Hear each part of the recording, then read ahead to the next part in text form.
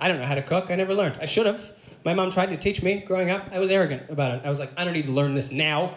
I know where the grocery store is. I'll figure it out when I'm an adult. And then I tried to do that and realized that is impossible because if you don't know how to cook, you also don't know how to shop because foods are not together in the grocery store. The grocery store is a place where someone has disassembled foods and hid the pieces all over a building. I gotta wander around a warehouse trying to reverse engineer tacos from memory. So, like, I could cook, but it would just be worse. And that's no good for anybody, because groceries cost the same, regardless of your skill level. I found that out as well. I can't cut a deal with the butcher. Like, listen, I'm gonna ruin these steaks, I promise. We're talking brown all the way through. I don't know how to make them pink in the middle. I've never seen it. Any way you could knock a couple of bucks off? But no, there's no such thing as training steaks. So my wife cooks, and in exchange, I do the dishes. I'm told this is a very common arrangement with successful couples, right? Cook people love bringing it up. If you're not gonna cook, you gotta do the dishes. That's fair, that's even, that's the trade. And while I am willing to do the dishes, I do not agree that this is an even trade. Now, I know there are dish people in this room right now that are hesitant to get on board with me because you are sitting with the cook person in your life. And that is fine. Stare straight ahead quietly. I'll say what needs to be said. Dishes sucks, all right, cooks? Sucks the whole time. It's not satisfying or fulfilling. There's no fun new dish recipes that we get to try. And it's even worse doing the dishes for someone who is cooking and knows that they will not be doing the dishes. Because this causes them to use every possible dish.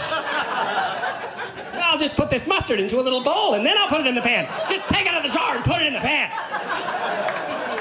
For God's sake, run the spoon under some water for 3 seconds.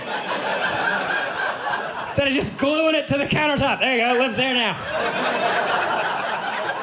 Get that off in the morning with a butter knife. Dishes is awful, right? It's what they threaten you with at a restaurant if you can't pay your bill. They don't mention the police. They're like, you're gonna have to do dishes, the worst thing in the world. Cooking's not even close. People love cooking, right? They devote their lives to it. There's entire TV shows where they watch other people do it. Every single one of those shows, they put a camera in their face. What are you gonna do if you win the cooking cook contest? And they all go, I'm gonna buy a restaurant so I can cook all the time. I love cooking.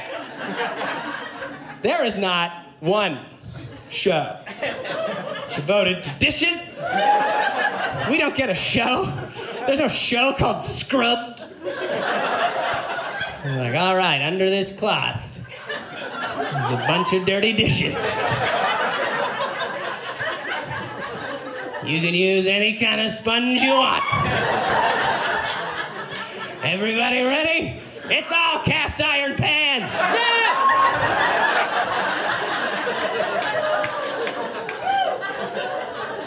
So my wife cooks, is what I'm telling you. And I'm the snack man, all right? I love snacks. I love choosing snacks. I like offering snacks. I like eating snacks. I like all snacks. I do have a favorite snack. I do think the top snack in the world is popcorn. Popcorn's number one. It is on top, in my opinion, because of its versatility. First of all, you can do anything with popcorn. Whatever mood you're in, popcorn's got you covered, right? You can put cheese on it, caramel. You take a left into Savory Town, or you can drive down the road to Sweetville. Popcorn's riding shotgun the whole time. You don't even have to eat it. You can put it on a string for a wedding in a trailer park.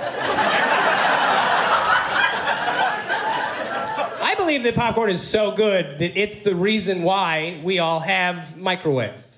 Because they're not good at anything else. General Electric should be digging up Orville Redenbacher and kissing him on the lips every weekend. He sold every microwave in rotation today. If you think I'm lying, go look at a microwave. What does the top left button say? Yeah, it says popcorn, all right? It's above the numbers. Do you understand? They're like, don't do math. That's for burritos. We know why you're here.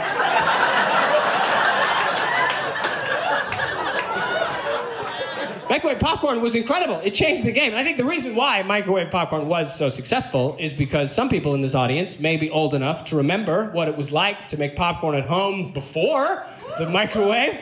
Yeah, it was like cooking meth. It was insane. It was quite literally the most dangerous thing you could do on a residential property. Parents would be like, get the kids out of the kitchen, I'm making popcorn in here. Turn their faces away from the oil. By the way, I'm pretty sure our insurance doesn't cover this, so if anything goes wrong, I was baking a pie, a corn pie. You all saw me. But we were willing to do it because popcorn's incredible. Now, I know there are people that disagree with me. They say, Ivan, popcorn can't be number one because it gets stuck in your teeth. And yes, it does get stuck in your teeth, and that feels bad, but that bad feeling is offset by how good it feels when you finally get it out of there. So popcorn, back on top, number one. In fact, now I love that it gets stuck in your teeth because now you've just postponed a good feeling for later on. And who among us couldn't use that in these dark, uncertain times? Think about it. Eat a bowl of popcorn, you watch your favorite movie, everything's going great, but then the movie's too long. You stayed up too late, it's a work night. Oh no. I don't have time to brush my teeth. I gotta go right to bed. So you go to bed, you put your phone away, turn the light out. Now the only light left in the room is your digital clock. Why do you still have one? You don't know, but there it is. Floating in the dark, taunting you with how little sleep you're gonna get. If only you couldn't do math at this hour, but you can. Your brain keeps running the numbers and it keeps coming up short. And for some reason, this wakes you up more. I don't know why our minds do this. They're like, I am not gonna get enough sleep. How can I sleep at a time like this? I better stay as awake as possible and rapidly categorize all possible future failings. And as your thoughts begin to collide with the jagged edge of tomorrow's responsibilities, your tongue begins to explore the crevices of your teeth. And all of a sudden, you make contact with that old familiar kernel skin lodged in your back molar. You forgot it was there. Now it's all you can focus on. And you wish for a second that your tongue had an ounce more dexterity. Oh, if only I could come at it from another angle, but you can't. All you can do is push feebly on it in the same direction you already tried 30 times prior. You think, I'll get my finger involved. Finger is the master of dexterity. Finger will help. Finger can't help. Finger can't even find it. It's hopelessly lost. Keep touching it with the end of your tongue. It's right there, finger. Next, you try to help your stupid finger by counting your own teeth. Like a lunatic. How many do I even have? Okay, it's 3 back. Go, finger, go! But this doesn't work. You have to abandon your dumb hand altogether. Just when you think all hope is lost, just when you're dangling over the event horizon of permanent despair, you reach down deep, give it one more push. What the hell, why not? But this time it's different. This time it moves a little bit. New hope springs eternal. You give it a couple more pushes and it flies free. Oh, do you spit it out? Not yet. First, it's time for a tiny celebration inside your mouth. First thing you do is put the kernel skin onto the end of your tongue like a little hat. And then you slide it in between your top and bottom front teeth and give it a bunch of tiny, tiny bites. As it disintegrates, you receive a rush of serotonin and dopamine that is better than drugs. What other snack does that?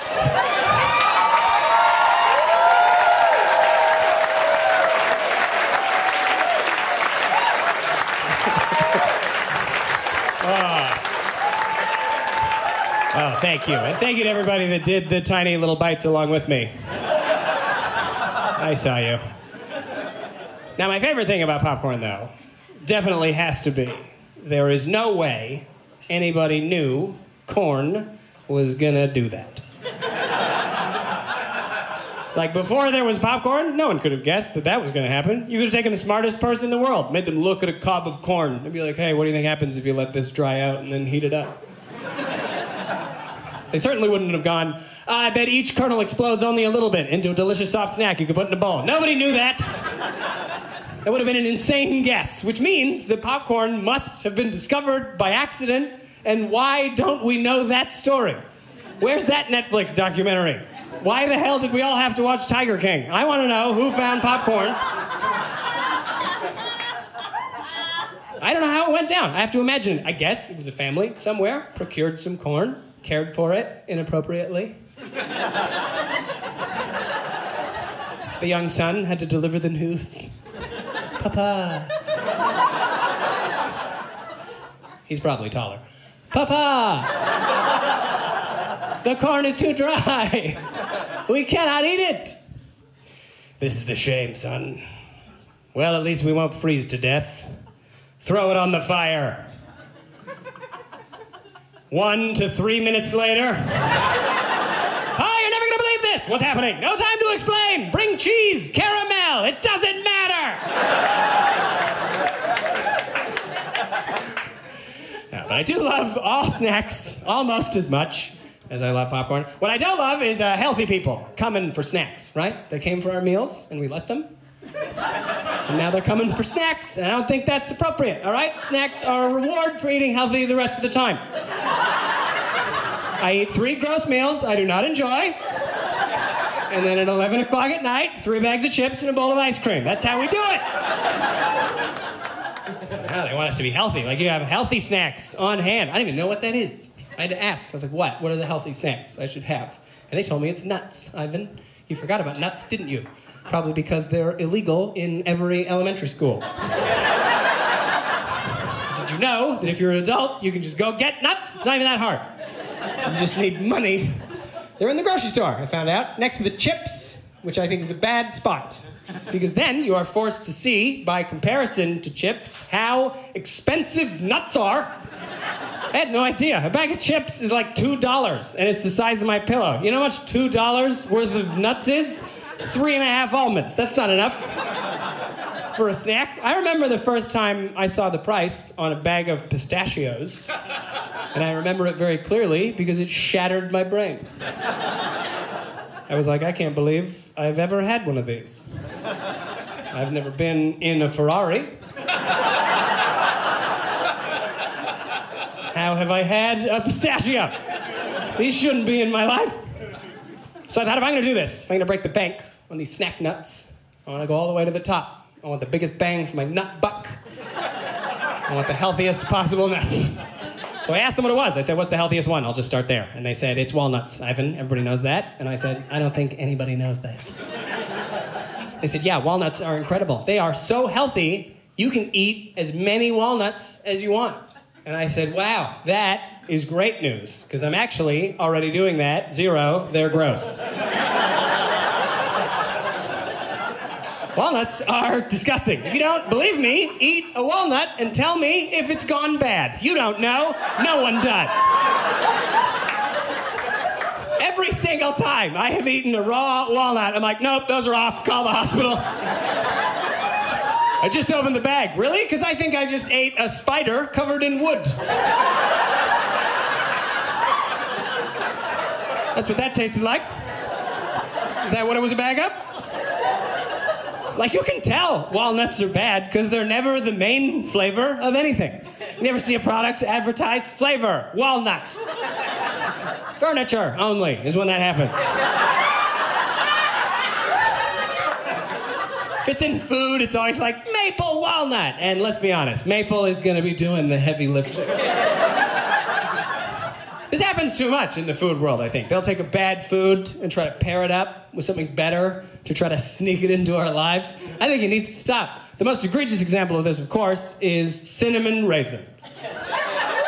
Why are those two still together? If I was Cinnamon's PR manager, I'd be like, break up with Raisin immediately. You're Cinnamon, kid, you're a star. Everyone loves you. You can make it to the top on your own. Stop being seen in public with Raisin. Like, all Raisin is doing is dragging down Cinnamon's image. People are afraid of Cinnamon things because they think Raisin might be there.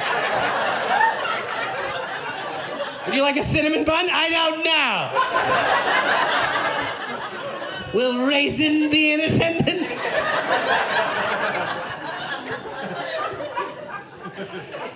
That's the worst place to find a raisin, is in a cinnamon bun. When you least expect it, oh, it's terrible. Ruins your whole day. Because not only are they gross, they also do not cool down. at the same speed as the rest of the bun. It's a safety concern. I don't understand how raisins manage to maintain the specific heat capacity of the center of a star. Anytime you take a cinnamon bun with raisins in it out of the oven or microwave, depending on your life choices, you can wait 20 minutes. I think it's ready to eat. No, it is not. There are 7 wrinkled balls of lava waiting for you. I will never understand how cinnamon and raisin got together in the first place. Yes, I'm still talking about this. Must have been a bad breakup. That's the only thing that makes sense. I've thought a lot about it. I think cinnamon got dumped by brown sugar, probably. Just wandering the streets one night, its standards impossibly low. I'll never find a more perfect pairing. And then some shriveled up creep came around the corner. Hey! I used to be a grape, you know? You wanna go ruin some cookies?